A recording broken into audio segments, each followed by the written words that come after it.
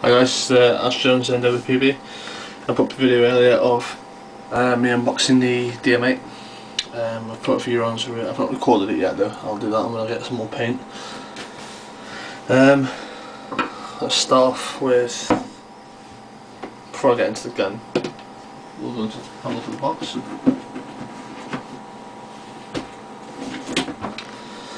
Here's the box.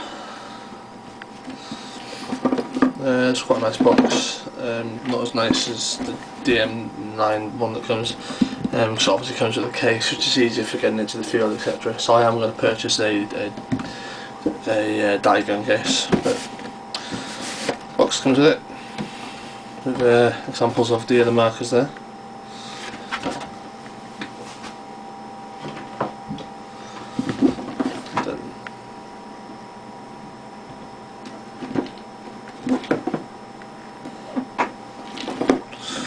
Box itself. Falls open. I cut that because I couldn't be asked taking off the macro line to actually get the gun out. All the stuff that comes with it.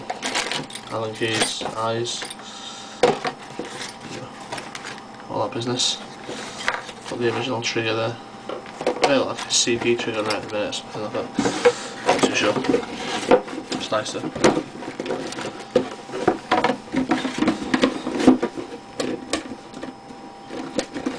I know some of you might be thinking, DM9's out, why have I got a DM8, but it takes me a while to save up for these things.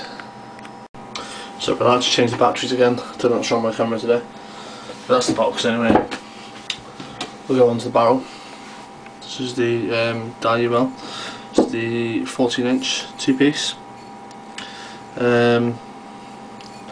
It's great venting on it, nicely ported. But it's just the UL. It's great. It's not just the UL. It's a great barrel, but it's no different to any of the UL barrel that you've seen on YouTube, etc. before. Very nice though. The marker itself.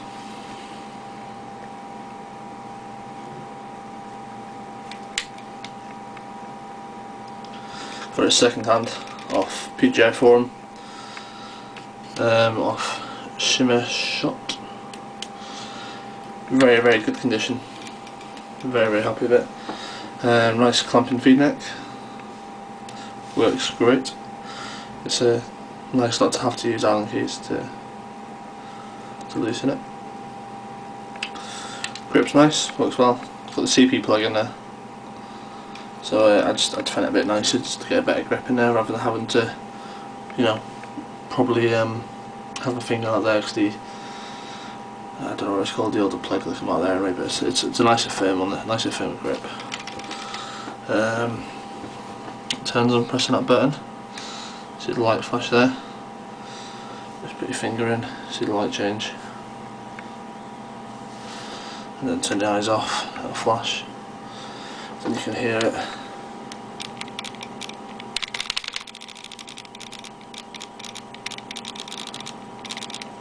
It's in Millennium mode at the minute. PSP ramp, I think.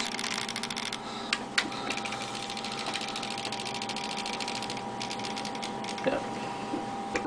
Turn that off again, just hold that down.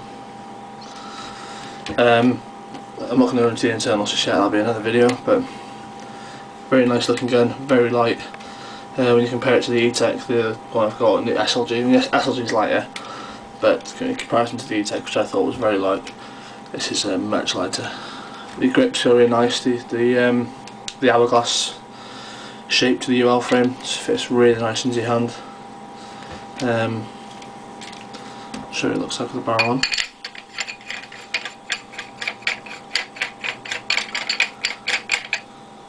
Took a while. That's the gun.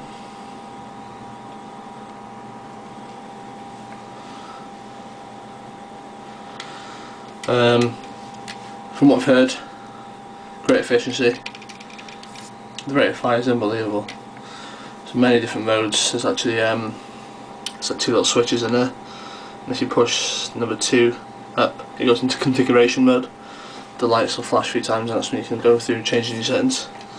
So I'll get a video of this shooting as soon as possible.